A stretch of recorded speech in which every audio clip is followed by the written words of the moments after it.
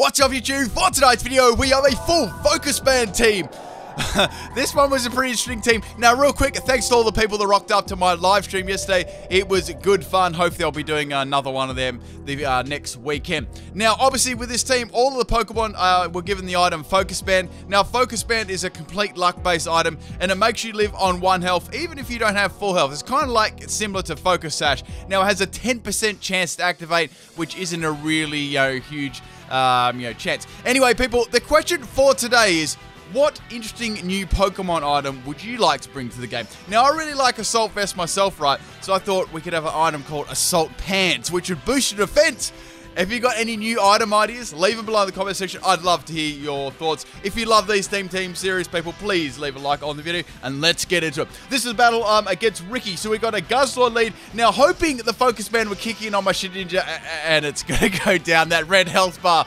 Oh, man, I had so bad luck with Shedinja the whole time. All right, so Guzzlord's going to get a Beast Boost. The only good thing about that is it is a rather slow Pokemon, so it is able to get Revenge Killed fairly easy. So the Shedinja was a max attack, max speed set. I'll go over more of that in the as the battle goes on. So bringing in Pikachu. Now, with Pikachu, right, normally you run Light Ball on Pikachu, so bringing a Focus Band as the item on it makes it insanely weak. It's not very, very strong at all. So I had to run Nasty Plot in the set. So I've got Nasty Plot, T-Bolt, Grass Knot, and HP Ice. I've got, obviously, the item is Focus Band and Static is the ability. So we've got Tight Scum coming in. Go for another Nasty Plot. The whole idea around the set was to, like, rely on that Focus Band. I know it's a terrible strategy, but that was the idea of this team. And try and sweep through there. Okay, so it's going to hit me with a Flame Charge, doing just over half my health. So I'm not really sure if that was max or min damage.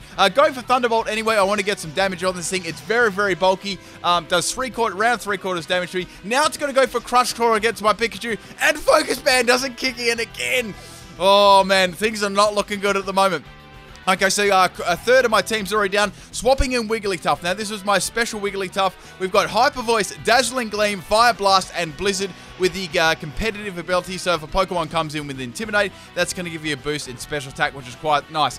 Okay, so now going for the Hyper Voice, and that's just going to be enough to not take out the Nipe. No, unfortunately. So now it's going to go for Crush Claw against Wigglytuff, and Wigglytuff's a fairly bulky Pokemon. Now, the EV spread I ran on this was max health and max special attack. Worked rather nicely. I like Wigglytuff, it's a really interesting Pokemon. So Type Scum's going to go down, and I finally got rid of one Pokemon. So now we've got the Vikavolt coming in. I've got Fire Blast on my Wigglytuff. I thought this would be the best move to go for. So I'm going to be able to outspeed that, and it lands, mate. Yes, this is going to definitely bury the Gigavolt, and it lives on like 1 health. T-shirts available.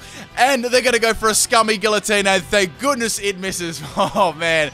I would have been super, super salty if that actually hit. Like, imagine it living on 1 health and getting hit by a Guillotine. Actually, I think that's happened to me before. Alright, so the Totem Vikavolt's going to go down. And now we got the Neoligo coming. So this is quite a scary Pokemon. I've got to get rid of this. There's not really much I can actually do. I actually went for the Blizzard against this thing, hoping for a free sex. It's going to use the Acid Spray, taking out my Wigglytuff. And now it's going to get Beast Boost. So I'm wondering, is it going to get it in speed or special attack? It's going to get in speed. So that's not too bad. It's a lot better getting in speed than special attack. So now, swapping in my Dugong. Dugong was quite a fun Pokemon to use. So this is a physical Dugong. On this set, we've got the Aqua Jet, Aqua Tail, so double stab. We've got Drill Run for electric types, and we've also got Avalanche as well, which hits pretty dang hard. So going for the Aqua Tail, it just lives again. However, I do have the Aqua Jet to finish it off, which is nice. It did manage to get a layer of Stealth Rocks up. But that's kind of fine because Focus Band isn't affected like that compared to something like Focus Sash.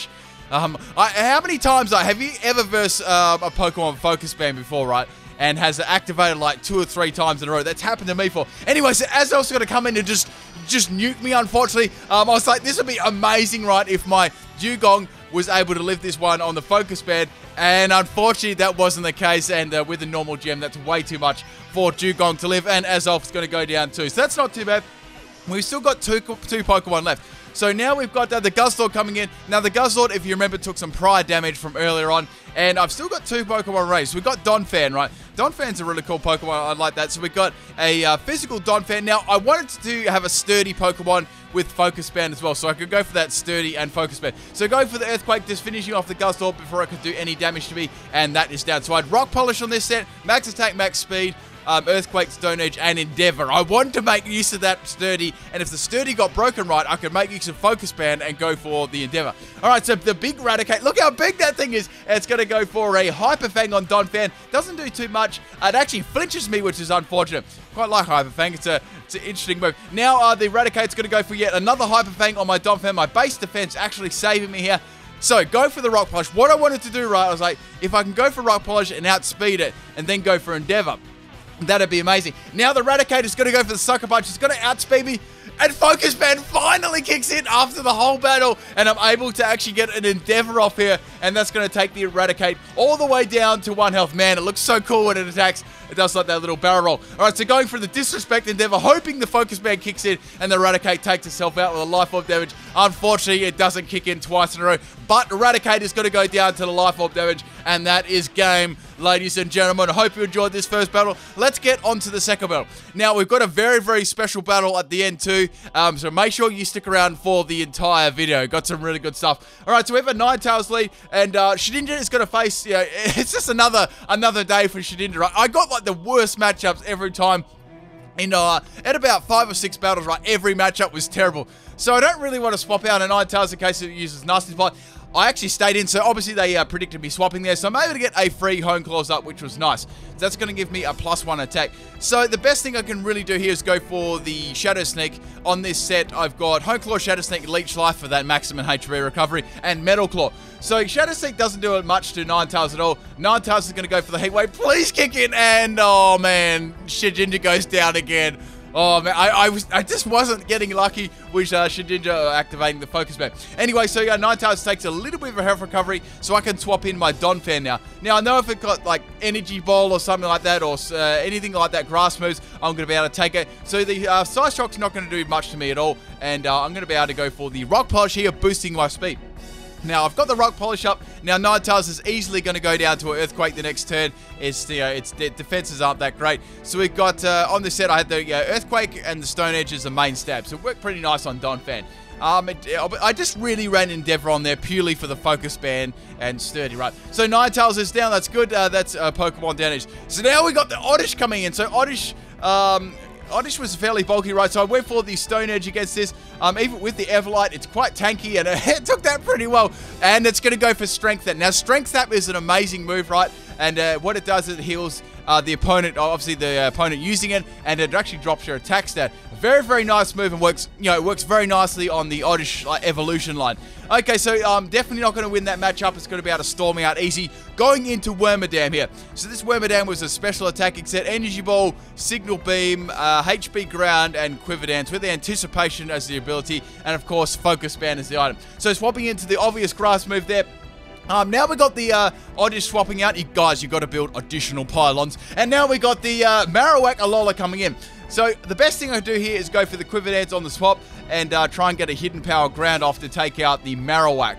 The good thing is the Ninetales was already down, so I only had 1-5 Pokemon to deal with. So going for the Hidden Power on the Marowak. I knew this probably wouldn't take it out, but it get fairly close, and it's going to take it out in one shot with a critical hit. I definitely think that one mattered. Marowak is fairly tanky, so I don't think it would have lived that well, but it definitely would have lived enough to take me out. So now we've got the Dragonite coming in. I'm going to go for the Signal Beam. I really don't have actually much to hit Dragonite with.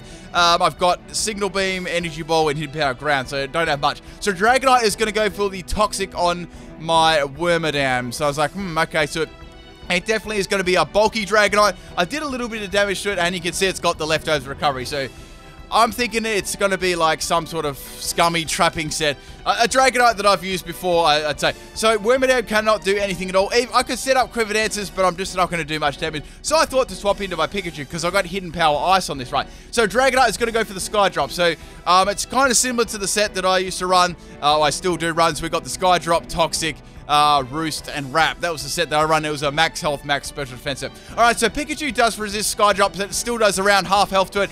Static kicks in, which is really good. So I thought this could be quite a good opportunity, right, to go for the Nasty Plot and try and go for the Hidden Power Ice to take out Dragonite. Unfortunately, the multi-scale is now recovered, so with the leftovers. Okay, so going for the Nasty Plot on Pikachu, hoping the Dragonite is going to get paralyzed. However, it's going to use Wrap instead, so my instincts were right. I could see this set a mile away. So I'm going to get wrapped by the Dragonite. Obviously, the next Sky Drop is going to be enough to take me out. So I've got to go for Hidden Power Ice. At least do, you know, around a half health to the Dragonite and break this multi-scale. Maybe swapping in Donphan to go for the Stone Edge afterwards. Okay, so it doesn't really do too much. Multi-scale really dropping down the damage, and Dragonite's going to go for the Toxic. So I'm wrapped and I'm Toxic at the same time. However, I'm going to be able to live the next one because Toxic's only just started. And the Dragonite is going to have some leftover recovery, but multi-scale is broken. That's the main thing, right? Multi-scale is such a good ability. I definitely, there's quite a few abilities quite similar to it. They're all very, very good. So now Pikachu is on its last legs, going for the Hidden Power Ice against the Dragonite. And since there's no multi-scale, that's going to be enough to take it out, which is nice. Who needs a Light Ball Pikachu, right? So your Dragonite is down, and Pikachu is also going to go down this turn too, due to the Toxic. But that's good. I really didn't have much outside of my Donphan to go for the Stone Edge to actually take the Dragonite out. So now going into Wigglytuff. I mean, I did have Blizzard on Wigglytuff, but you know, that shaky accuracy is a little bit of a worry too. So I can go for the Fire Blast on the Oddish. Now, I already know this is a fairly bulky Oddish with the Everlight that I've seen before. So Fire Blast does really nice damage. And now Oddish is going to go for the Energy Ball. Energy Ball actually does pretty dang good damage to me considering it's coming from an Oddish. So it's about a 3-hit KO, a 2-hit KO with a crit. So go for the hidden, sorry, not the Hidden Power, the Hyper Voice, taking out the Oddish. I didn't want to go for Fire Blast again in case it missed or something like that. Now, we have the Dugong coming out. Now, this is funny. We both actually had a Dugong. A Dugong's a really cool Pokemon, and you don't often get to see two Dugong in one battle. So it's going to be a physical set. It's going to use Fake Out against me, not doing too much. And now we got the Waterfall. So I knew I'd probably live this one, and I just lived it on 4 health with a crit, and I don't get flinched or anything. I'm able to get a Hyper Voice off against the Dugong. Dugong's got nice base special defense, so I don't really do, you know, lots of damage to it. I think it could have an Assault. I got a feeling it could actually have an Assault Vest too. So it's going to take me out with the Ice Shard. That's all good. Wigglytuff did a fine job. I like Wigglytuff. So now bringing in Wormadam, the best I can really do is go for the Signal Beam to get some damage off. I've also got my own Dugong to bring in too if needed. Alright, so Dugong's actually going to swap out interestingly. I thought they may go for an Ice-type move, but they don't. And now we got the Victory Bell. So this problem Pokemon, like this is a definite problem Pokemon. So go for the Energy Ball on the swamp. Not going to really do too much to Victory Bell. It's going to resist that, right? So I know some kind of Poison-type move is on the way, but I thought, no, I'm going to stay in and go for Signal Beam, right? Just get some damage against this thing and see what it's going to do. I actually get some good damage with the Signal Beam. I get a confusion with it. However, the Victory Bell is going to be able to eat a berry, and that's going to get you know, lots of its health back.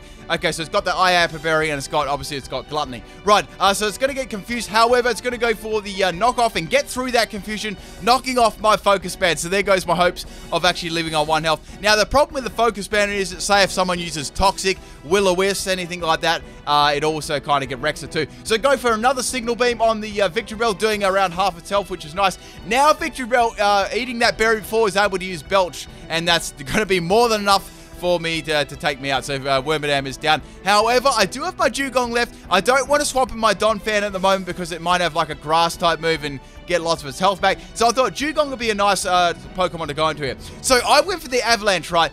Victory Bell is going to go for the Sleep Powder, and it lands. I'm like, oh no, this is really bad because if it does have a grass type move, it could, you know, Giga Drain or something. It could get lots of its health back, and I may not be able to swap in Donphan to go for the Stone Edge miss later on. I'd probably need a critical hit. So anyway, it's going to snap out of confusion and go for the Belch again. Belch misses, and I'm still, guys, I was asleep and I missed getting burped on. How good is that? Right, so anyway, Victory Bell's going to go for the Belch. This time, the Belch connects with my Dugong, doing over half health. I wake up, I'm able to get an Avalanche off, and there's no way that old Victory Bell is going to be able to live that one. Taking it out. Man, that's quite a good, I like Avalanche, it's a good move. I brought the Dugong, obviously, back from a few games to get that. So now we got the Dugong, a Dugong versus Dugong battle here, people. You won't see this one too often. So Dugong is obviously going to go for the Fake Out, doing a little bit of damage to my Dugong. Now, the other Dugong has more health than me. The best move, obviously, it has to do against me is the Waterfall. So it's not really going to do too much. I'm going to go for the Drill Run because that's the best move that I have, hoping for a crit, right? That Drill Run animation looks really cool. So Drill Run does like a really disappointing amount of damage, but like I said, there wasn't actually much I could really do here. So now getting hit by another Waterfall. I don't get flinch. Drill Run connects again, which is good, hoping I can get that critical hit against the opposing Dugong. Man, this is an epic battle. So now I actually outspeed this time, so obviously it's a speed tie. Going for the Drill Run. This time I actually get a critical hit, which is nice. Now Dugong is going to go yet for another Waterfall. this is the best part, right? I went for the Aqua Jet here. I was like, I might be able to get some damage before I go down. So going for the Aqua Jet, I'm going to outspeed, right? Does good damage. Then the opposing Dugong goes for an Ice Shard, right? And I lived on 2 health. What? Oh, so I went for another Aqua Jet to try and take out the Dugong. And the Dugong's actually going to outspeed me this time, hitting me with the Ice Shard, and my Dugong's going to go down. Man, that battle was so hype. Now, my last Pokemon is the Donphan, as you guys already know. I know that it's got Ice Shard already, but I'm confident I can take that one easily, and I just went for the Earthquake. And that's going to be enough to finish off the Dugong. And I hope you guys enjoyed this battle. There is a nice bonus battle at the end, people. You've got to see it. It's an amazing one.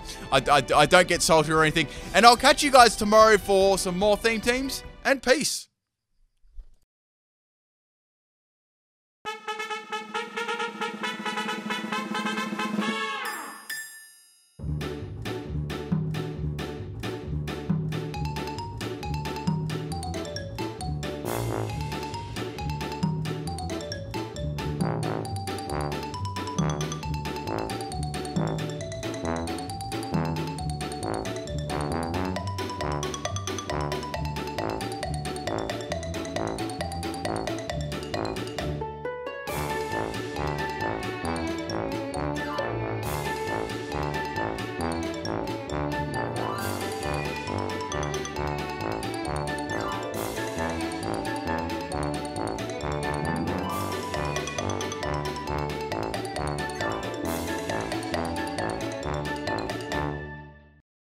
Do, do, do, do.